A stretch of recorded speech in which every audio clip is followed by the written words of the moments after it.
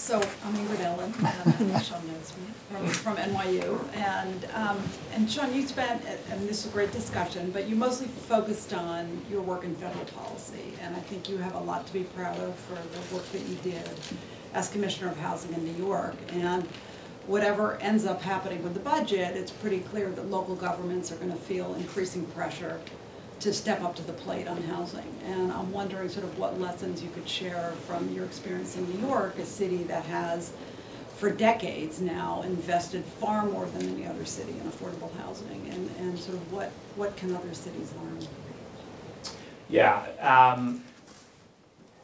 Well, first of all, they should get a hold of your research, and I'm sure you'll talk about that. But I think there has been this movement over a number of decades that I think you will see accelerate to find local ways to invest in housing. And again, I don't want to scoop anything you may be talking about, but I think there's pretty good evidence that these kinds of investments done in the right way not only have huge impacts on neighborhoods and people's lives, but actually pay for themselves. Because if you get momentum in revitalizing neighborhoods, the property tax revenues that you get off of that can pay for themselves in the long run. And it's a powerful argument that I think many mayors and other local policymakers are understanding. I think the other big thing to understand, and this goes to the point earlier about, lots of the fights and the conflicts that I see are happening at the local level. In many ways, they say location, location, location. Land use is king in housing policy, planning issues, and that's all local, right? We tried, I think you'll probably, this is another area where you got agreement across the aisle. We have too many regulatory barriers to housing. And we ought to be building more. We ought to be finding ways to encourage localities to be building more. But the, large lot zoning, local NIMBY resistance to density, and a lot of this is race and class fears covered over by language about we're worried about losing our property values and other things. There is a huge need to really move local policies toward allowing more housing to be built, but also there are really innovative strategies that use zoning power, government creates value by creating zoning, right? And a lot of what we tried to do in New York was to use that value that was created to put towards public benefits, affordable housing, but also parks and other things. And done right, what's really powerful about it is generally those neighborhoods, well, where the land is worth the most, where giving that extra floor of zoning or extra 5 floors of zoning is worth the most, also tend to be the neighborhoods that have the best schools, the best access to jobs. And so if you can figure out how to use where the land is most valuable to create affordable housing, you're also building in the opportunity for housing in a place where we now know from the really interesting research that's coming to light that it will make a huge difference in the future lives of those kids that are growing up in those neighborhoods as well. So I think it's a really important thing. But just one quick personal story. My very first community meeting I did as housing commissioner in New York, we were trying to rezone the waterfront in Brooklyn, Greenpoint, and Williamsburg. So this was formerly the most active industrial waterfront in the world, right? Had the largest rope manufacturing plant. It had Domino Sugar, the largest. There was only one factory operating in this 2 miles of waterfront. And here, going to a community meeting, we're going to bring new housing and parks, and it was brutal, right? My deputy commissioner, he did the second meeting, he had to be protected by police at this thing. Part of me felt like saying, you live in New York City, for God's sake. You don't like tall buildings? Like, really? But the power of resistance to, and again, this goes to my, I think the story that is most visible is people going to meetings saying, we don't want this in our neighborhood, right? The question is, how do you tell the story of the kid who's going to live in that building and go to a better school, but isn't even born yet, right? And those, to me, are some of the most interesting and powerful policy decisions that have to be made that really affect lives, but also are hard to write. Yeah. Hi, Tanzina Vega, CNN. NYCHA resident for 20 years. Yeah.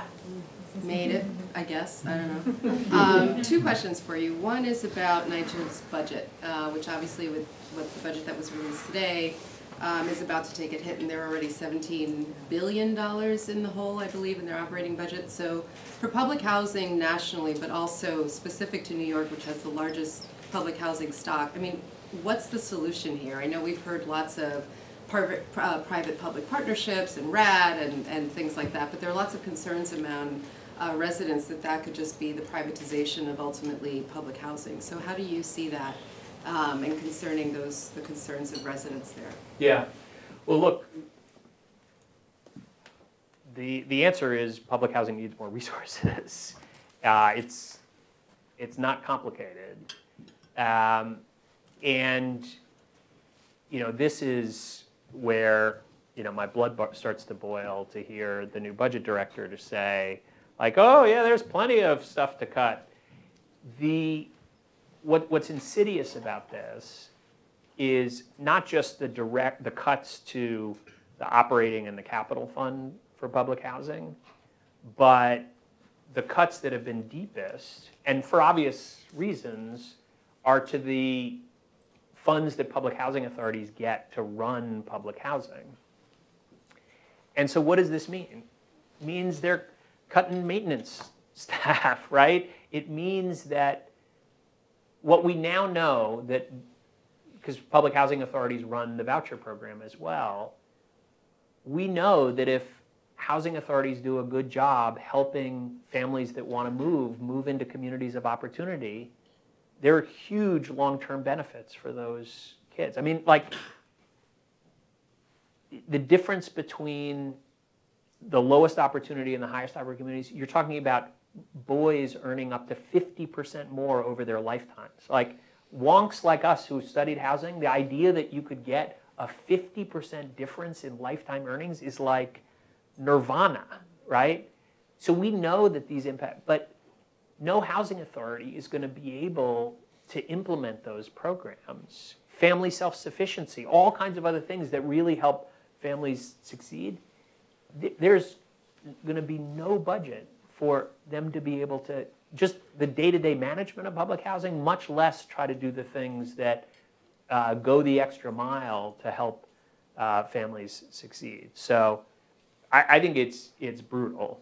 And it's already, public housing has been one of the hardest hit areas already in the HUD budget.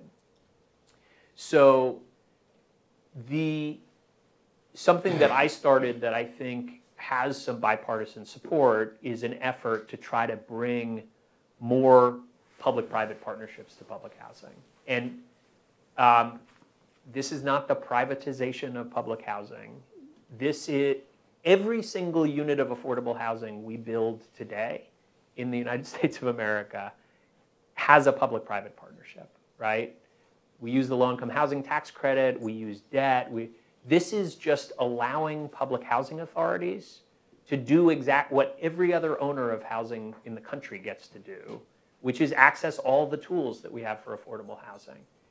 And I'm not saying it's the answer for every single housing authority. I'm saying at least in a world where their funding is getting cut, at least let them access these other tools. And in fact, there's been billions of dollars over the last few years through this effort called RAD that has brought money to make public housing better, to renovate it, to make people's lives better around the country. The other just broader point I would make is one of the fundamental problems here is that the constituency for public housing is small. Public housing residents care about it. Public housing authorities care about it. But because public housing is basically a system unto itself, right? The owned, operated, financed all by the public sector.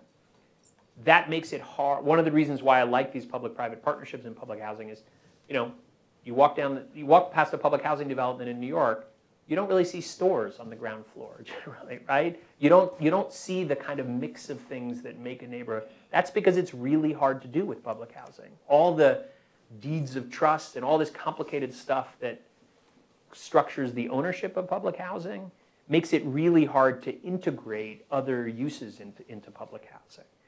There are heroic efforts to get it done, but part of what RAD does is just make it easier to bring those other.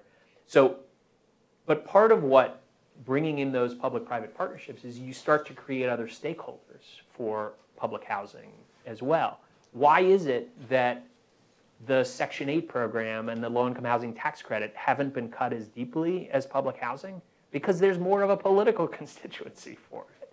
And so one of the benefits, I think, of opening public housing to these partnerships is you will start to have other folks who have a vested interest in protecting the funding for public housing as well, which in my book, that may be bad for some people who want to cut the funding. In my view, it both helps preserve the housing, most importantly, but also in the longer run creates a broader kind of political tent to support that funding as well. And the second part of that was just to ask, as New York City is sort of developing these buildings where there's a certain amount dedicated to affordable housing, that's often for the lowest income, often like the 80-20s and other types of programs. What about New Yorkers that aren't in the lowest echelons of income and aren't making $1 million a year? What about the rest of us who are just working and buying our Metro cards and doing what we have to do and still can't afford the rents, i.e. in the Lower East Side where I grew up? I mean, I can't afford to rent in my own neighborhood. So, and this goes a little bit to Ingrid's point, New York City and New York State more broadly actually have a very long-term, proud history of doing middle-income housing. And I still remember having a meeting, when I was housing commissioner in New York City, having a meeting on Capitol Hill where I made the mistake of telling some of the elected officials at the meeting that we subsidized families up to $150,000 a year of income. They were like, what? Are you kidding me? And this goes a little bit. That way? Was that all they said? A little more colorful? It was a little more colorful. This is part of what's so interesting about housing is, there is no national housing market, right? I always remember that in one of my favorite classes at the Kennedy School, it was on drug policy. The professor started the first day by saying, what's different? Because the assumption is, that you're sort of basing a lot of the learning at the Kennedy School in, the markets for goods, and is there a market failure, and why should the government intervene? He asked a simple question, which was, why is the market for drugs different than blue jeans, right? And so if you ask the same question about housing, what makes it so interesting, like, first of all, your blue jeans you can wear anywhere you want, right? Housing you can't. It's, sort of dumb, but it is where it is. You can't move it. And that means that by definition you get a variation in housing that is different in every place. This is part of why I think there's housing on the national radar screen has sort of dropped away as an issue. If you go back, we were talking about this earlier, if you go back to Jacob Riis and the tenements of the Lower East Side and, 15 immigrants living in one room on the Lower East Side. The health problems were devastating, right? Housing quality was, and the conditions were terrible. Housing quality was the issue, right? Today, actually, it's a relatively small share of people in the country where the quality of their housing is their big housing problem. Overwhelmingly, it's an affordability challenge. And so it's a harder story to tell in some ways.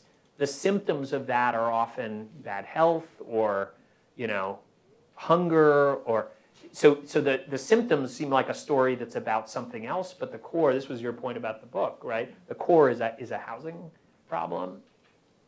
So there are lots of different ways that the problems of housing can manifest themselves when it's really an affordability crisis. And also, they vary so much from place to place. And New York, this middle income problem is a problem that seems like a foreign country to many people, although we're seeing, in San Francisco and a bunch of other places, similar problems. And New York actually does have a history of investing. The Housing Development Corporation. I mean, I could start to get into more details if you're interested about, but there is a lot in New York that does meet the needs of those families. And I think you're seeing increasingly lots of local efforts that try to take funding to mix a different range. And often these zoning programs that I talked about are powerful tools to try to get to moderate income folks as well as the very lowest income. Federal resources are concentrated for the very lowest income, and I think that's right. I think that makes sense because that's where the biggest need is. Thank you so much, Shaun Donovan. I'm Abby. I'm with City Limits in New York. Sort of one sort of city. I used to be an avid reader. Oh, really? Before coming to DC. One city and one more national question, which is, like just now when we're talking about Mayor de Blasio's rezoning plans, I think a lot of people, even sometimes the de Blasio administration, sort of talks about the rezonings of the Bloomberg years as having, well, I won't say the de Blasio administration will say this, but a lot of people say that those rezonings, like the rezoning of Williamsburg, themselves caused displacement by bringing in market rate housing to a neighborhood. And so I'm just curious how you'd respond to that that analysis of that time. And the other question was, like, given that, as you were saying, like federal resources like Section 8 are so important for helping the most low-income people for their housing, does it make sense to you in a sort of political strategy way for Democrats, for people who want to see that budget grow, to be kind of advocating for like ridiculously high amounts of those things, kind of the same way that maybe people who want to cut those things are advocating for ridiculously huge cuts, sort of as a political strategy. So those are my questions. Thank you. I want to try a couple more in, so Okay. maybe. Let me take the first one in particular. I don't put a lot of stock in the idea that rezoning and building more housing causes gentrification. It's a sort of popular notion, I think. You hear it a lot, but if you really look at, think about neighborhoods in New York like the Lower East Side, or think about neighborhoods in Boston that have gentrified where nothing has been rezoned. The housing stock hasn't changed except to be renovated. I think about, there are lots of neighborhoods in Brooklyn and a range of other places, and I just don't, Ingrid and some others who study neighborhoods a lot could, I think, put more data on it. But I think generally speaking, and you see this some now in New York, and a little editorial from me on the way this has been covered. The New York Times saying, this isn't exactly the headline, but like, crisis in Brooklyn high-end rents dropping because so much housing is being built, right? That's the point, guys.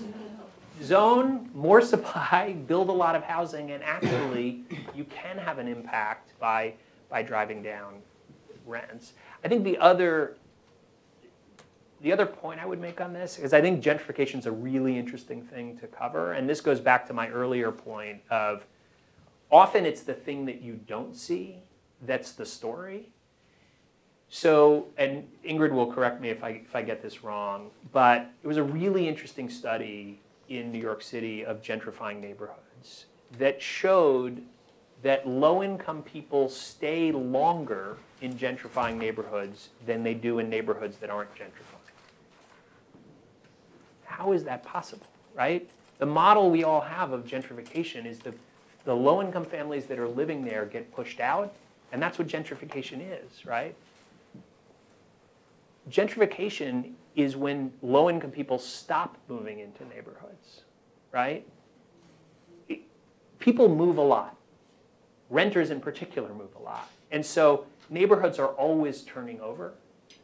And the process of gentrification, and this is a New York case, I don't want to generalize, Ingrid could tell you about the country, but generally speaking, what really drives gentrification is that low-income people can no longer move into the neighborhood.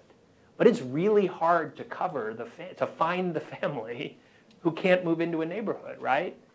And so but that leads to very different policy outcomes. My view was, my first question Mike Bloomberg asked me in my interview to be housing commissioner was, what should I do about gentrification? And I said, first of all, it's a good problem to have, because what it means is you have economic success, right? You have, because the opposite is what New York had for decades, which is everyone leaving, right? And so the question is, how do you harness that, but create opportunities for low-income people, not just to stay in neighborhoods, but low-income people to be able to continue to move in.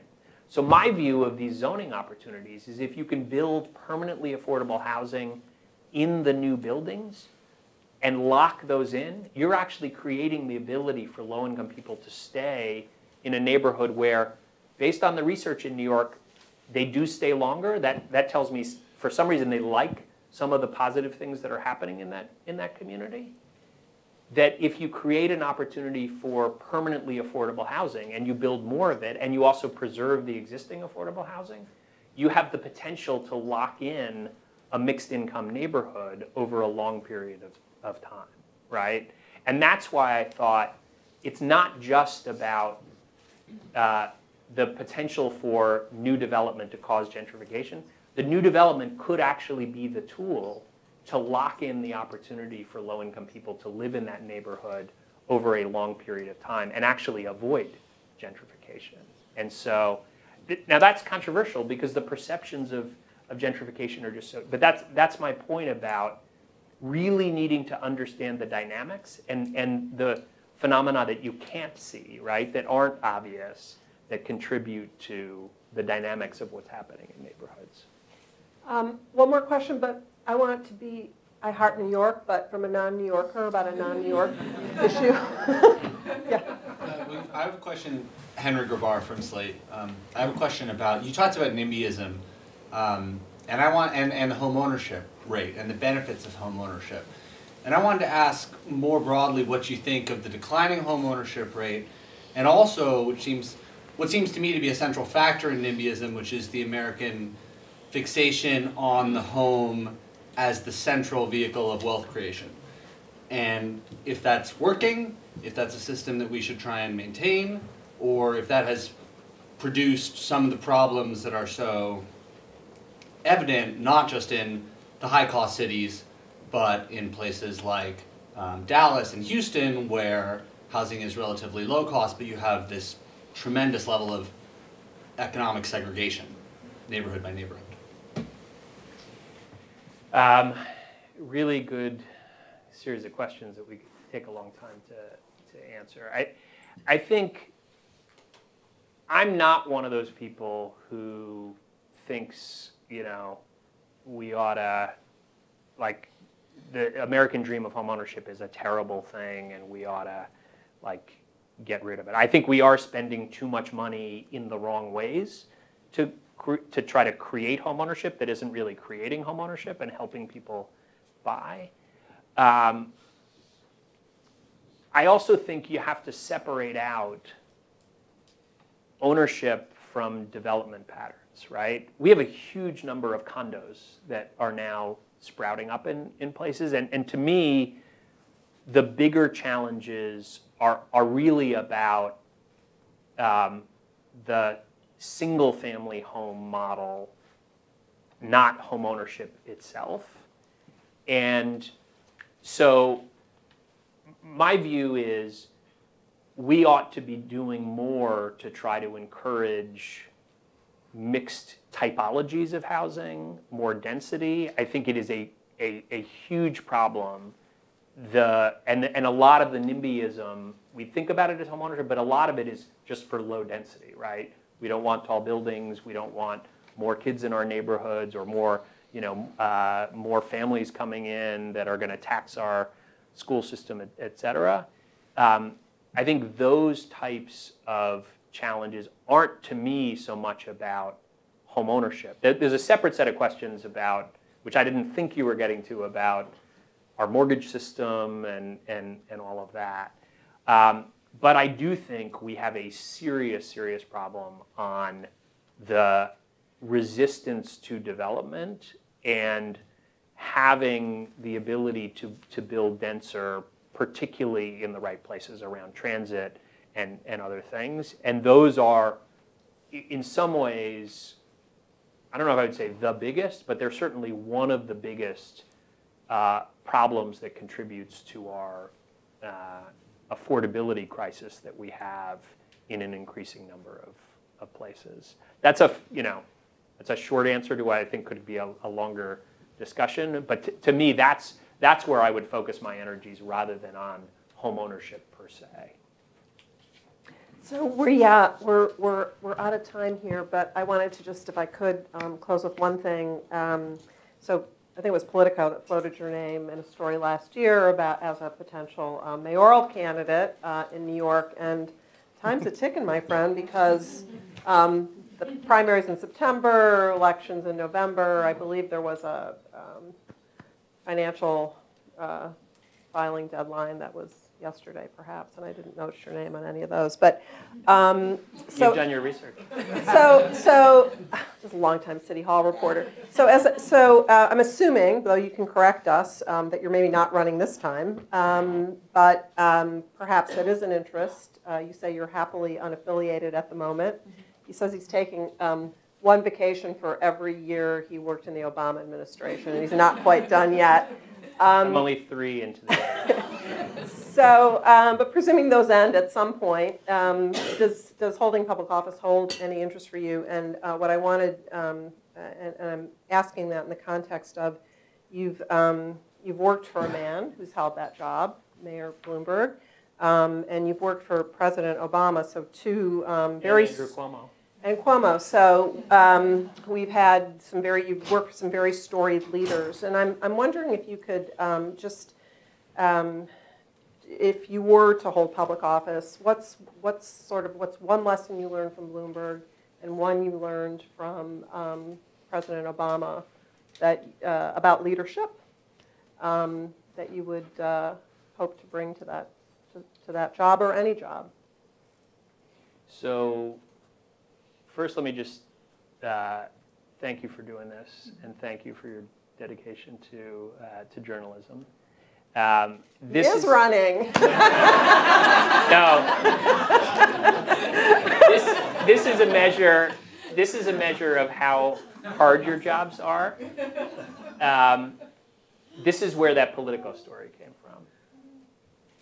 There's a political consultant in New York who, let's just say, dislikes de Blasio, never spoke to me, never had a single conversation with me, but was floating my name to reporters all over town and got a couple of them to bite on the story. And my point is, you got a lot of people out trying to play you in a range of places, on a range of different issues, and I have a lot of respect for how hard your jobs are, given how much focus there is on getting a good story. I think I said to you earlier, this is only at Harvard would you make this leap, but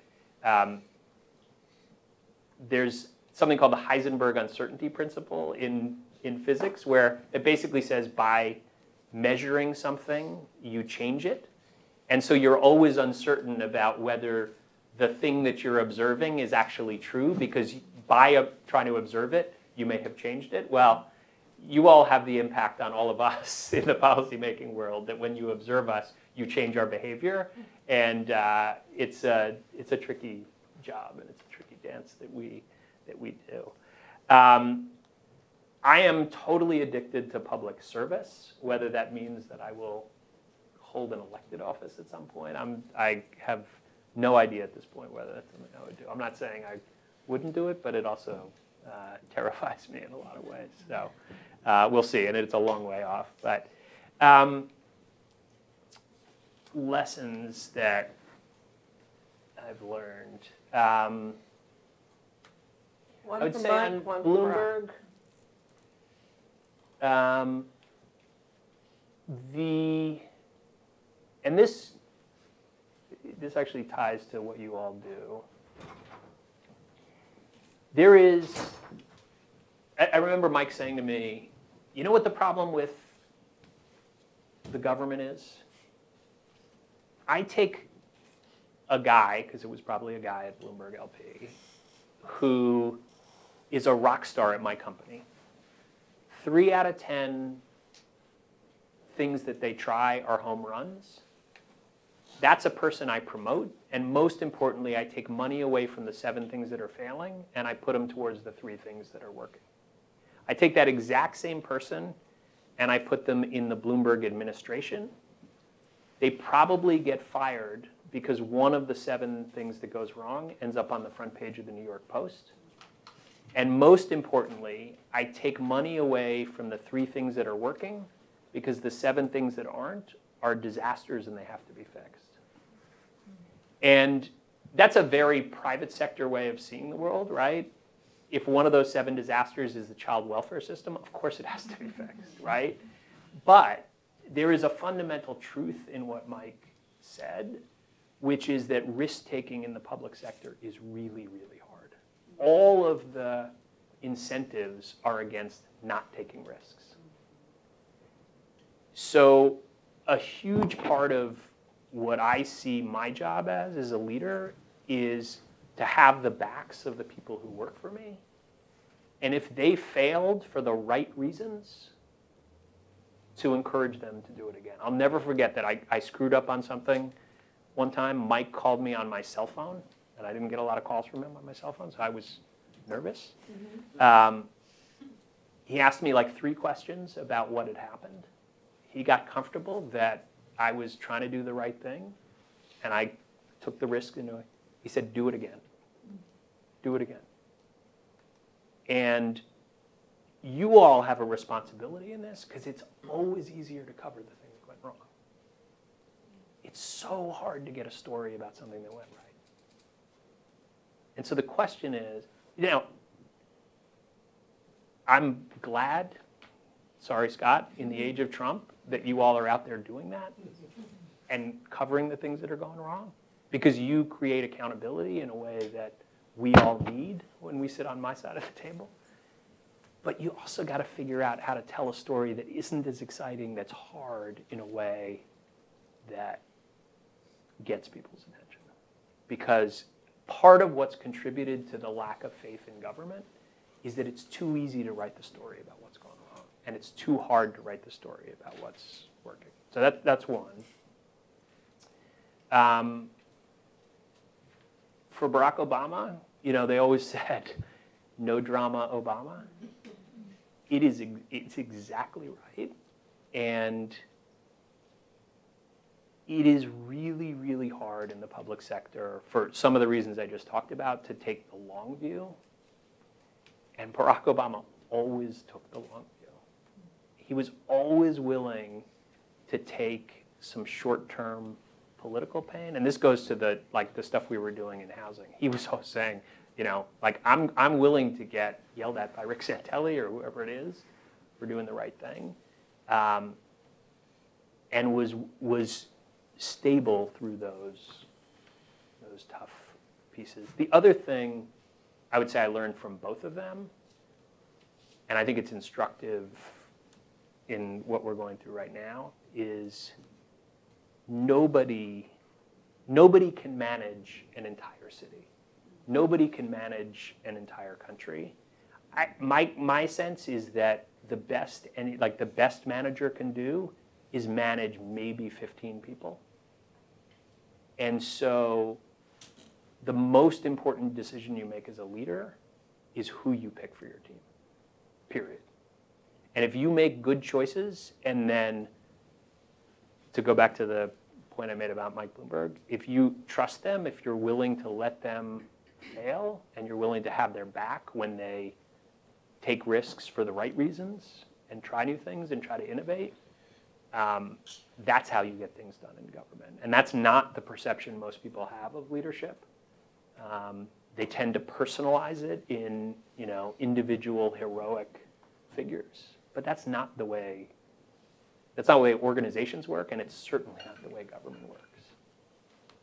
Well, thank you for interrupting your vacations to be with us today. And when you're ready to really get back to work, we hope you come back. Back to Thank you.